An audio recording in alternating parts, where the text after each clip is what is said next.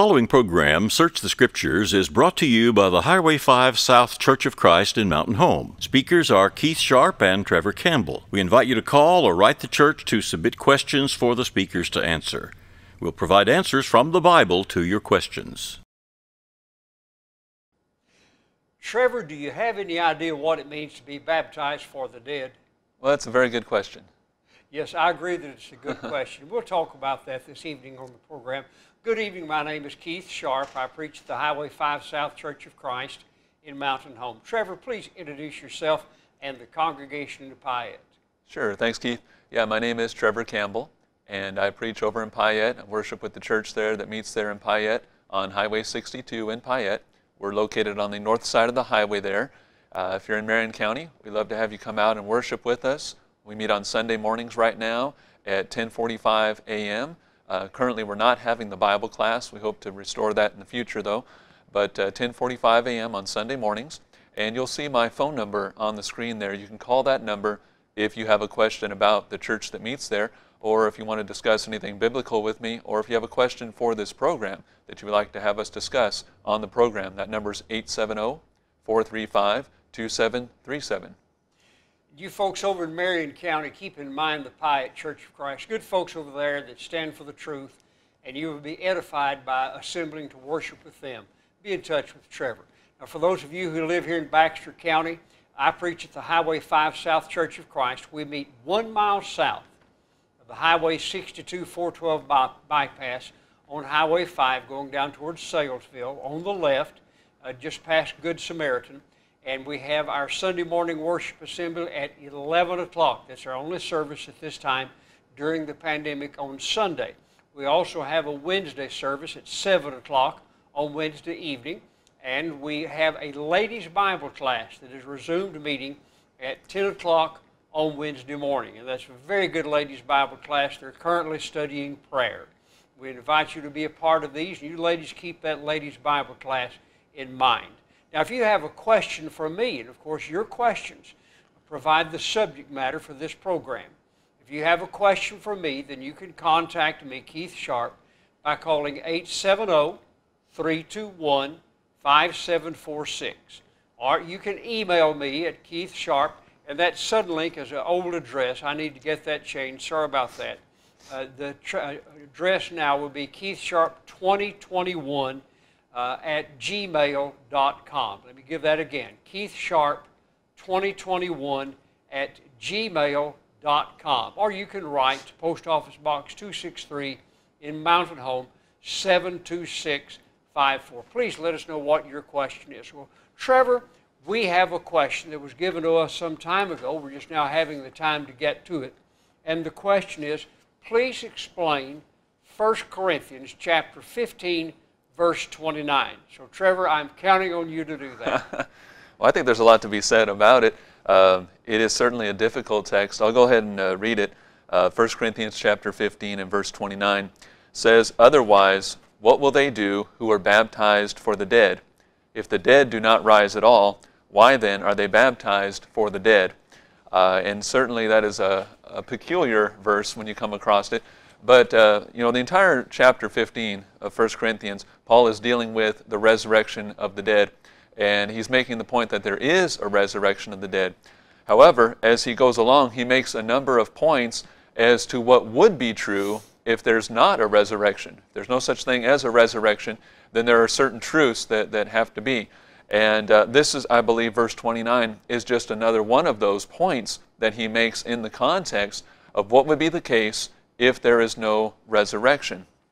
Now, when the Corinthian church received this letter, I think it's important to bring out, the waters weren't so muddied at that time as far as doctrine about this. You know, denominations, there are denominations today and have been for some time that teach a baptism on behalf of the dead, being baptized for someone that's passed on before you.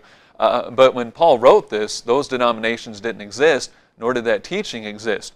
You know, baptism in secular history was something conducted by the Jews, and then the first time we see it in the Bible is in the gospel accounts in which John the Baptist, John the Immerser, the baptizer, that gentleman, John, was baptizing people, God commanded him to go and baptize individuals, and it was a baptism of repentance for remission of sins. Then Jesus came along, and his apostles baptized individuals, and then after Jesus was raised from the dead, he gave instructions to his apostles to go out and to baptize in his name. And so that's the baptism that we read about in the New Testament, is the baptism that Christ gave his apostles. And so, and this is the same baptism we preach today. But here in the text, the Corinthians are seeing this for the first time. Verse 29 is not about something that was actually being practiced. It's about something that would be true if there's no resurrection. And again, Paul makes a number of these different points. So I'm going to come back to earlier in the chapter, earlier in the context of chapter 15. I'll begin reading at verse 12. And I'm not going to read very far, but just a few verses here. And we'll notice there's a number of certain truths if there's no resurrection. And Paul's going to give some of these to us. In verse 12 he says, "Now if Christ is preached that he has been raised from the dead, how do some among you say that there is no resurrection of the dead? But if there is no resurrection of the dead, then Christ is not risen." Well, there's one point right there. If there's no resurrection, that means Christ didn't rise. "And if Christ is not risen, then our preaching is empty, and your faith is also empty." Well, this would be the case for us today. If Christ didn't rise from the dead, our faith is empty. Verse 15, "Yes, and we are found false witnesses of God, because we have testified of God that he had raised up Christ, whom he did not raise up, if in fact the dead do not rise. For if the dead do not rise, then Christ is not risen. And if Christ is not risen, your faith is futile, you are still in your sins." Well, there's another point. We're all still in our sins, even if we've been baptized into Christ, because he's not been risen. Verse 18, "Then also those who have fallen asleep in Christ," that is, those who have passed away or died, "that were in Christ, have perished. If in this life only we have hope in Christ, we are of all men the most pitiable." So he makes a number of points here as to what will be the truth of the case if Christ is not risen, if there's no resurrection of the dead. Now he's going to go on from here. In verse 20 he says, "Now Christ is risen from the dead." He's going to go on and talk about that and what that means. But then in verse 29, I believe he circles back around and gives us another one of these points. If there's no resurrection of the dead, then why are you baptized, or why are you baptizing people for the dead? You know, if all are dead, as he said, if there's no resurrection, those who in Christ have perished, and Christ himself is not risen, well, that reckons everybody to be dead, essentially. Everyone's perished. Well, then why are you baptized for the dead? In verse 30, he makes another point. He says, "And why do we stand in jeopardy every hour?" Now, it's a very good point the Apostle Paul was making, because he and the apostles, their lives were on the line continually. They were continually under persecution. Their life was always in danger. And Paul's saying, why would we waste our time preaching all this stuff if it's not true? If there's no resurrection, we all perish. Your faith is empty, as he said, and you're still in your sins, and those who die just simply perish. So why are they baptized for the dead? And that's just, again, I think another point that he's making, another certain truth. In baptism, there is a union with Christ that takes place. We're baptized into Christ. We're buried with him as he was buried, and we rise to life. Colossians chapter 2 talks about this, how we're buried with him and that we rise to life, just as Christ arose from the dead. So in the actual act of baptism that God has given us, there is a view towards the resurrection. But if there's no resurrection, then why are we being baptized? And Paul makes the point that you're simply being baptized on behalf of the dead. So that's to kind of kick things off, Keith. I'll turn it back to you. Well, you were just right on the cusp of answering that for me, and then you quit and turned it back to me. Good timing. No, good. You're setting the context, and that's very good. And I'll pick up there. And yes, the whole theme of 1 Corinthians chapter 15 is the certainty of the resurrection of the dead. And the entire chapter, it's a 58-verse chapter, it's a long chapter, and the entire chapter is based on, or is directed toward the proof, the doctrinal proof that there is a general resurrection of the dead based on the fact that Jesus Christ was raised from the dead. And so because we believe that Jesus Christ was raised from the dead, therefore we have the hope that we too shall be raised from the dead. And Trevor pointed out, he makes various arguments to show this. And I believe that verse 29 begins a section where he shows the inconsistency between a denial of the resurrection of the dead and what they were practicing. And one of the things they were practicing was, in some sense, there was a baptism for the dead. I'm just going to reread verse 29, and I'm reading from the New King James Version. That's the translation I usually use. Else what shall they do which are baptized for the dead? If the dead rise not at all, why are they then baptized for the dead? I think a key here might be the meaning of that little preposition for. Now, oftentimes in Scripture, the preposition for, and forgive me for looking in a little bit at the Greek, sometimes, usually, in fact, it's a translation of the Greek preposition eis, in English letters E-I-S. And that is not the case here. It's a different preposition. It's the preposition huper. And that preposition, I'm repeating Thayer's Greek lexicon here, that preposition has the primary meaning of in behalf of or for the sake of.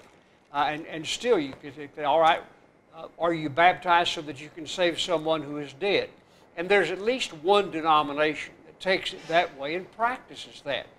The Church of Jesus Christ of Latter-day Saints, LDS, usually known as Mormon, they have living people baptized in behalf of dead people in order to save those dead people. Well, one principle that we have to follow in our interpretation of Scripture is that the Scriptures do not contradict themselves. In John chapter 17, verses 20 and 21, Jesus prayed to the Father, sanctify them through your truth. Your word is truth. The Word of God is truth.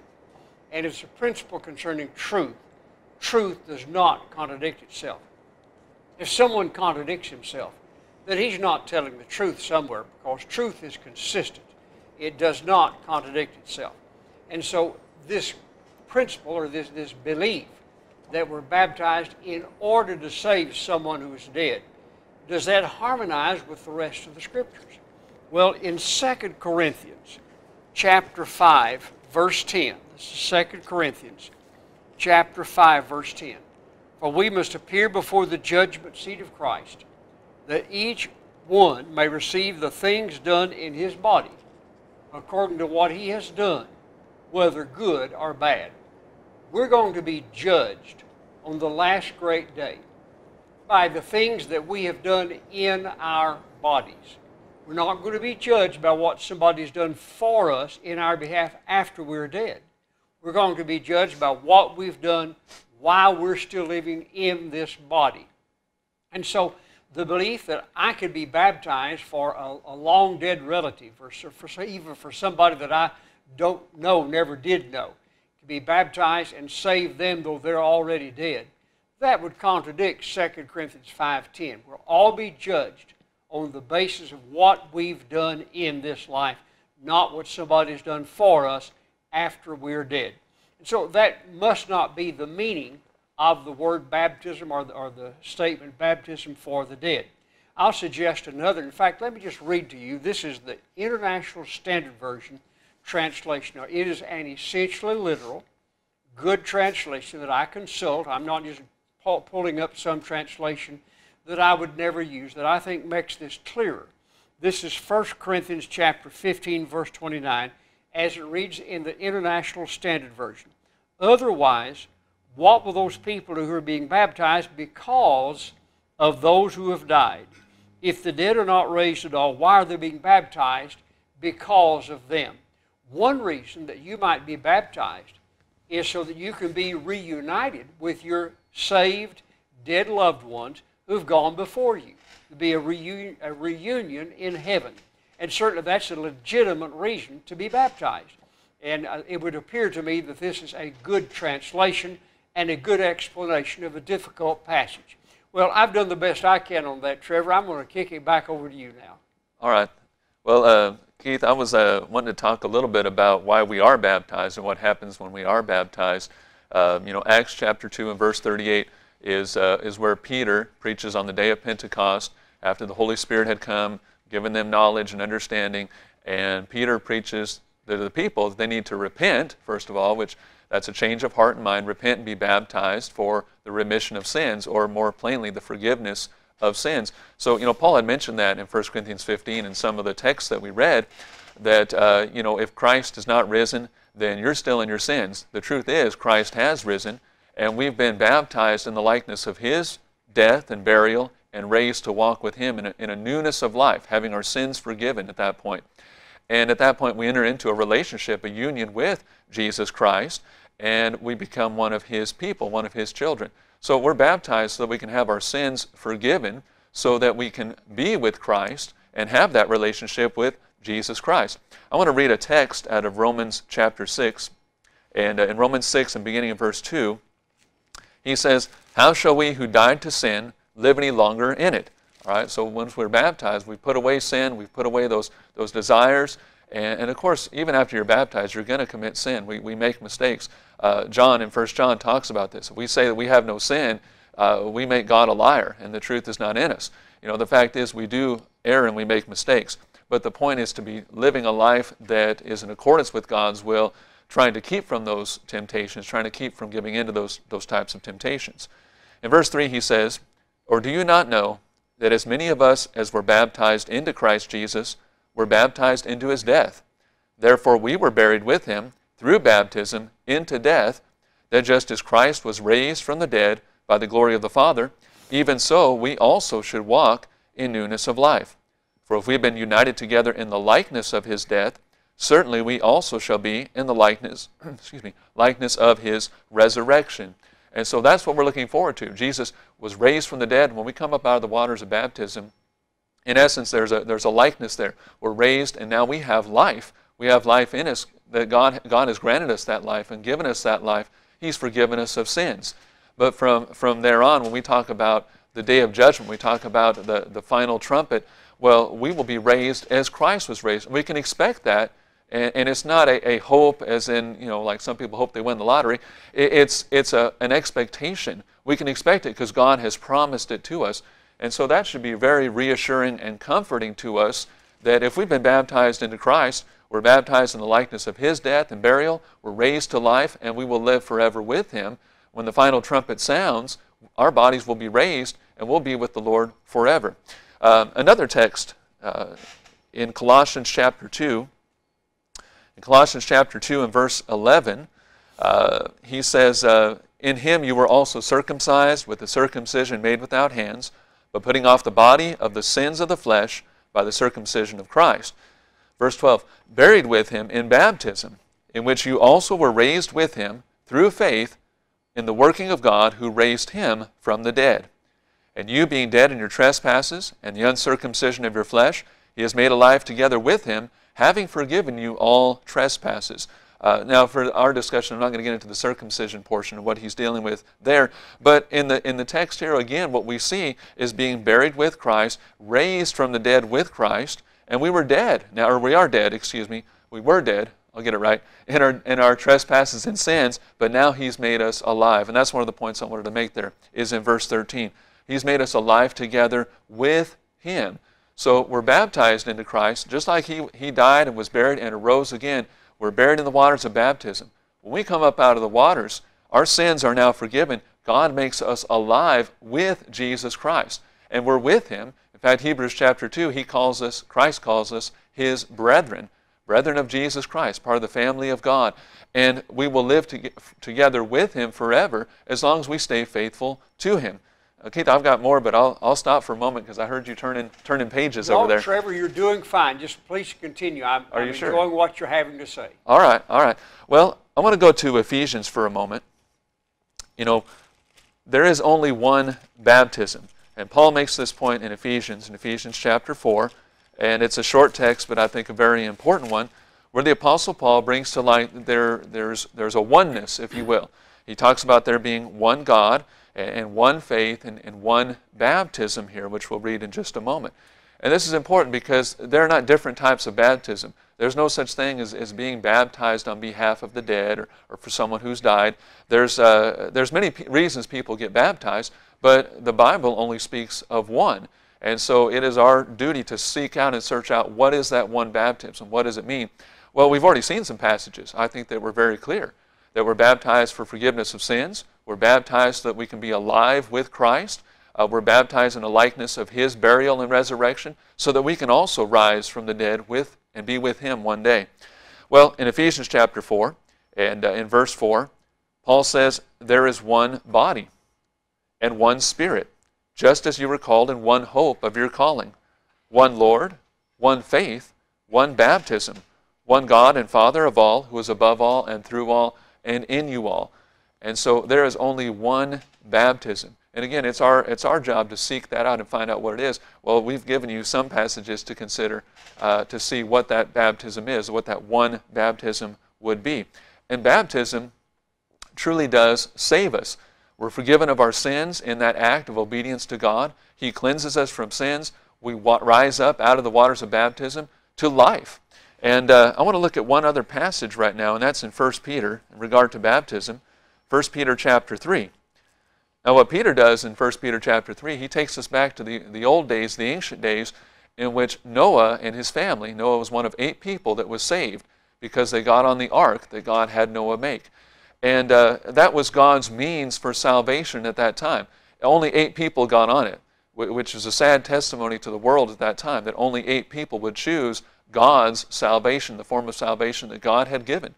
And that was in the form of this ark, which was essentially just a large box made out of wood that Noah and also the animals got upon. Well, here in the text, it says in verse 21, after he talks about Noah, and he talks about the ark being prepared, and 8 people, 8 souls were saved through that water, he says, there is also an antitype which now saves us, baptism, not the removal of the filth of the flesh, but the answer of a good conscience toward God through the resurrection of Jesus Christ. So, baptism, again, it has a view to the resurrection in it. We're buried in the waters of baptism, we rise up, and we will rise at the end. Well, notice what he says here. He mentions the resurrection of Jesus Christ in connection here with baptism. It's because of Jesus Christ rising from the dead that when we're baptized and we rise, that Christ can give us life. He's alive. Christ is alive. And he says furthermore, as we already saw, that baptism does save us. So there's one baptism. It's a baptism that saves us from our sins. It cleanses us from unrighteousness. And when we come out of that watery baptism, then we walk in a newness of life. We are alive. Christ makes us alive in Him. All right, Keith, I'm gonna stop there on the baptism for right now. All right, thank you very much, Trevor. Good discussion, and I hope that the discussion was helpful to you. I'm going to do a little bit of summarizing from my standpoint. I don't think Trevor and I have any disagreements on it, but just a little bit of summarizing to see if we might be able to help. Now, the original question is, what is the meaning of 1 Corinthians 15, verse 29? And of course, from the New King James translation that I usually read from, it says, else what shall they do which are baptized for the dead, if the dead rise not at all? Why are they then baptized for the dead? And the key here is, what does that word for mean, that preposition for? What does it indicate? And I suggested to you that the International Standard Version was an understandable translation. And by the way, it's a good, essentially literal translation, that is baptized because of the dead. That is, with a view to thinking about reunion with the dead. Now, let's make a practical application of this. Trevor has shown passages that show that baptism is something that we must receive, water baptism, that we must receive in order to be saved, in order to have the hope of eternal life. And so, and it's a burial in the likeness of Jesus' death, burial, and resurrection. And so, there may be people in this audience who are not Christians, who have not been baptized for the remission of sins. And you may have family members who have gone before that you would love to be reunited with. I think, of course, I've been baptized for the remission of sins. But I think of my parents who were both Christians. I think of my 4 grandparents who were all Christians. And I remember them with fondness. And I look forward to the day when I can be reunited with them. And it was for someone who has not been baptized. You think of living in the day that Paul wrote to the church in Corinth. Now, at that time, there was persecution on the part of the unbelieving Jews against the Christians. But the great persecution by the Romans against the Christians had not yet started. But it was going to begin. It was going to be a terrible persecution, and it would not be very long after Paul wrote 1 Corinthians that Nero would begin the persecution by the Romans against the Christians. And there would be people who the other disciples loved, maybe even family members, who gave their life for their faith.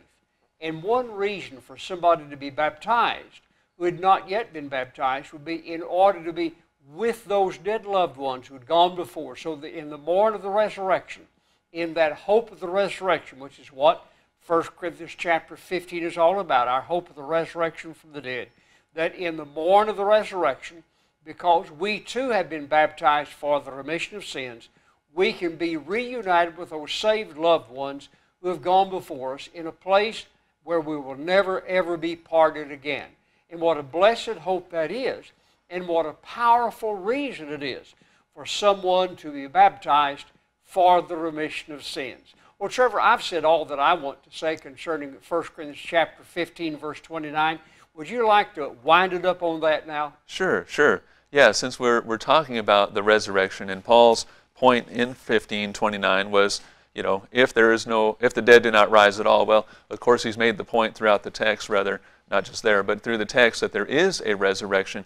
I want to talk about for a moment, in the brief time we have left, that believing in the resurrection is necessary, that there is a resurrection. In fact, Hebrews chapter 6, in the first couple of verses there, the writer there refers to it as one of the elementary principles of Christ. It is something that we must believe if we're a Christian.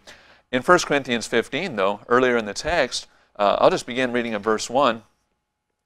He says, "Moreover, brethren, I declare to you the gospel which I preached to you, which also you received, in which you stand, which also you are saved, if you hold fast that word which I preached to you, unless you believed in vain.